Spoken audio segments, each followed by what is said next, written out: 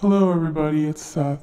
I realized that in some of the other things I've been telling you that I've been, sort of talking in a way that that that says there's some sort of problem with people, and I recognize that, and I don't really think there's a problem with people. I think that there just needs to be a little bit of a mind shift, a mind change, where we think more about being responsible for our roles in the world and in our environment.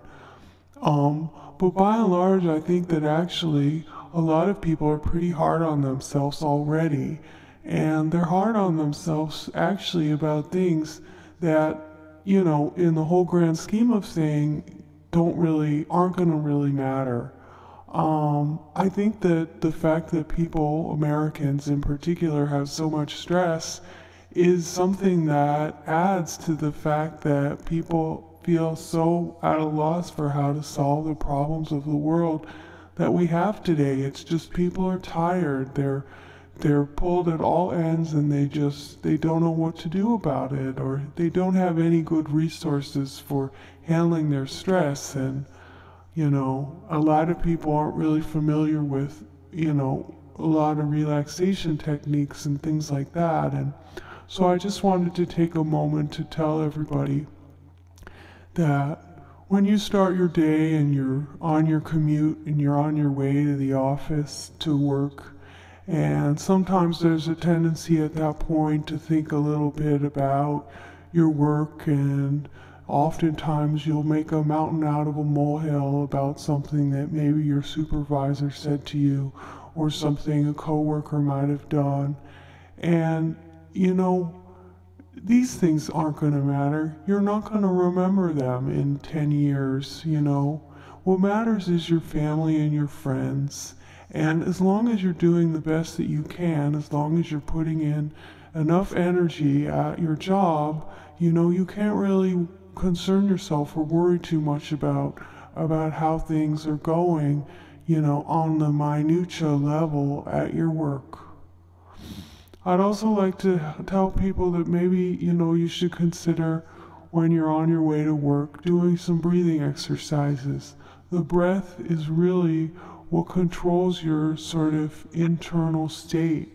It's what pumps oxygen into your body and it gets you really going.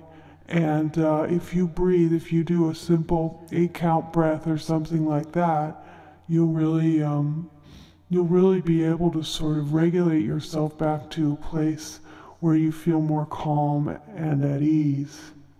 Another thing you can try and do when you are at work or you're dealing with a stressful situation is to try and sort of move outside yourself at that point.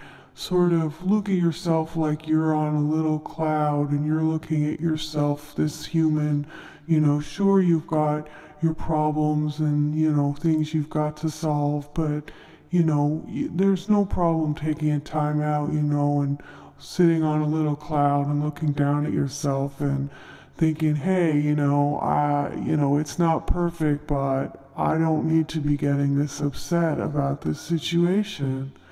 And this is called developing a witness consciousness, and it's something that sages and yogis have been doing for a long time, and there's no reason why everybody can't do it, because it sure is helpful for getting a perspective on what's going on in your own life.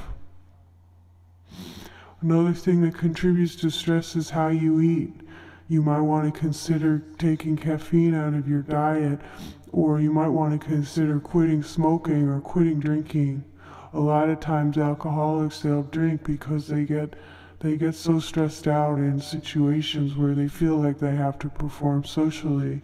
But the ironic thing is that the more you drink, the more likely you're going to get stressed out when you're not drinking, and then the more likely you're going to have to drink in order to not feel stressed out. So it's a vicious cycle, and the best way to solve it is to just eat better and not drink so much.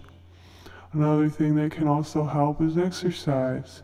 Any kind of exercise can help you with stress, can get your body moving, get your mind going and your heart pumping, and get those endorphins going and lift your mood, lift the way you feel.